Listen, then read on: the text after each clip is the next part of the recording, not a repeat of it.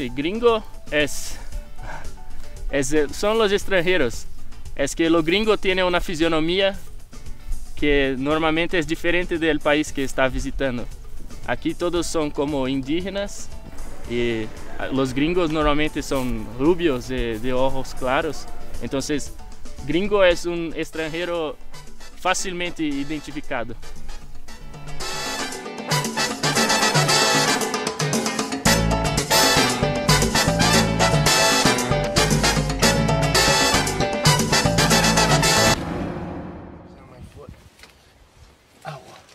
Early in 2013, Ecuador was named as the top retirement destination for North American expatriates.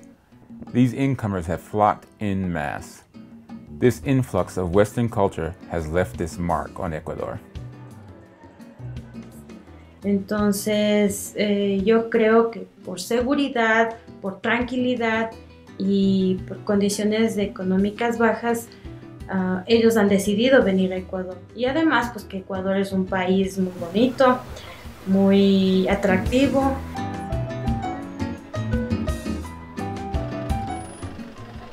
There's two kinds. Some kind are looking for quality of life, and they realize that they have to establish a new life in a new location. Then there's other expats that just want to say, I'm looking for a cheaper place to retire because I can't afford to live in my Social Security and my pension. This sentiment has not gone unnoticed in the retiree community. Yeah, this is one reason why I didn't want to live in Cuenca, Ecuador, because they call that Gringolandia. And from what I see, I mean, I've visited Cuenca, and it's a big American colony. A lot of them do not want to learn Spanish. They moved here for economic reasons, and they just want to hang out with, you know, all the other people of their own kind. And to me, that's frustrating. If you're going to move to a different country, part of the adventure is immersing yourself in the culture, learning the language, and having a ball. In the United States, I lived in many locations. I spent most of my life in Chicago, and it's a very different city now, just like anything else, life changes. Actually, what they say is they use the birds to tell when the breaks have. The biggest positive actually has been a whole new quality of life for me that I had never imagined to open up. It all happened by accident. But for whatever reason in life, accidents happen, and one of the accidents that happened here is I learned about organic farming, and that changed my life, and I believe I can change the lives of many others since learning that. Como un incentivo para la gente de aquí del Ecuador, de que vienen personas de afuera a trabajar con nosotros en algo positivo para las personas del Ecuador. Y hay gente de aquí de Ecuador que no se preocupa de eso. Entonces, para nosotros ha sido muy positivo, en este caso particular con Shelly y su familia, sus amigos de Estados Unidos, de Europa. Ha habido la oportunidad de compartir lo que nosotros sabemos, compartir con estas personas y conocer un poco más, para conocer mejor nuestro trabajo.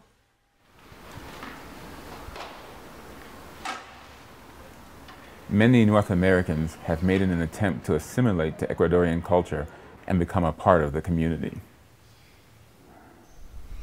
I work at Liceo Internacional. This is my first year here. I am a high school teacher as well as a coordinator of investigation. Investigation meaning I'm the coordinator of senior thesis and research methods. I've met lots of people here. I actually met my partner here, and we've been together for almost 3 years. So my partner's family is now my family, so I have an Ecuadorian family. One of the reasons why I plan to stay in Ecuador is not only just the lifestyle and the culture and the geography that I love, but it's like I've learned like this whole new way of living that just happened naturally, and it was part of like my personal growth. But it's one of the reasons why I love it. While the Ecuadorian culture is colorful, vibrant, and exciting, The difficulties of moving abroad are ones that even the most exuberant expatriate cannot dodge.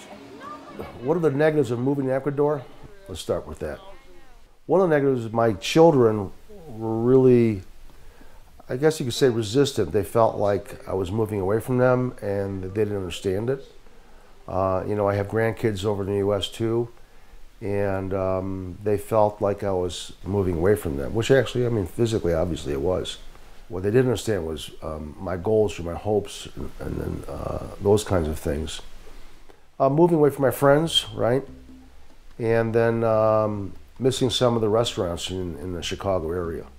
That's the baby brand. Yeah, yeah.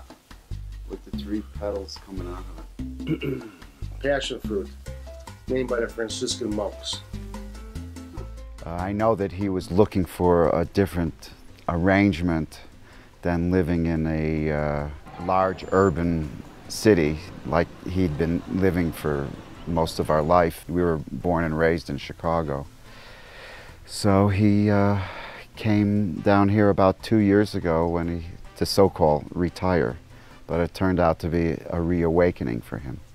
If you wanted me to gauge what the family's attitude was concerning Shelley and Nellie moving down here, I could say that there was a sort of a spectrum of feelings and considerations. I think the main one was that he'd like go away and leave the United States and we'd never see him again. It was just seemed like a long way to go. So this is my first time really spending some time with him in the past 2 years. So I'm really glad to be here.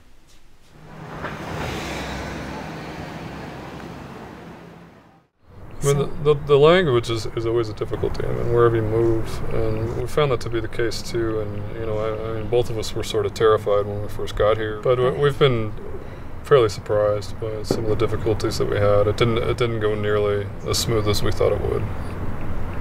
The negatives of living in Ecuador are learning the culture, and the language has been difficult. Trying to communicate is sometimes hard. There's more positives for me than negative, though. If you come to a foreign country, you have to learn the language that they speak. If you don't, you're missing out on a lot of interesting things and a lot of relationships. Unfortunately, the differences between natives and expats are worsened by the unwillingness of some individuals to assimilate into Ecuadorian society.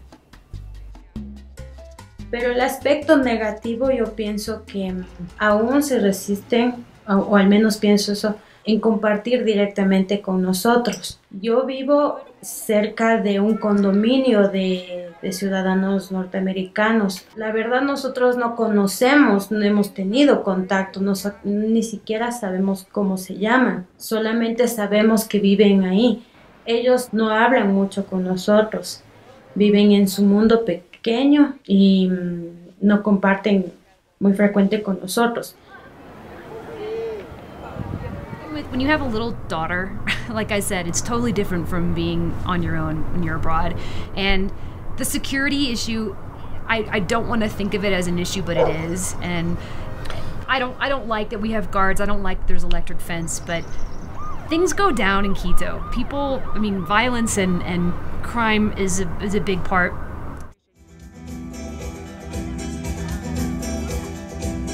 Entonces creo que esto es negativo de modo geral, porque tanto para los ecuatorianos quanto para el propio crecimiento individual de estas personas que están perdiendo una oportunidad de conocer una cultura tan linda y maravillosa como de Ecuador. Regardless of their multiple attempts to integrate into society, numerous expatriates continue to feel disconnected from Ecuadorian culture.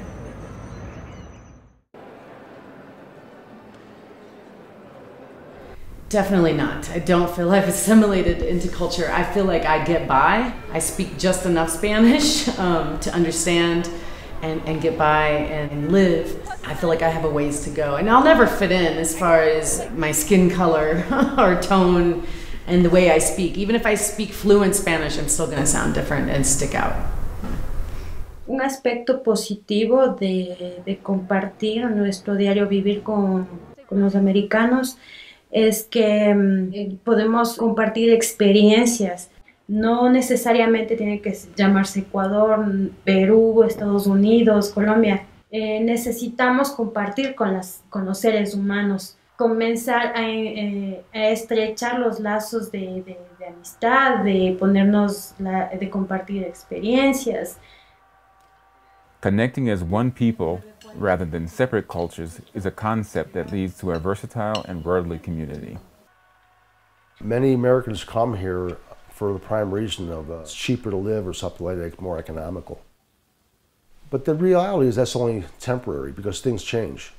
What doesn't change is the culture of people and people themselves. And if you don't integrate yourself, what kind of life are you going to have?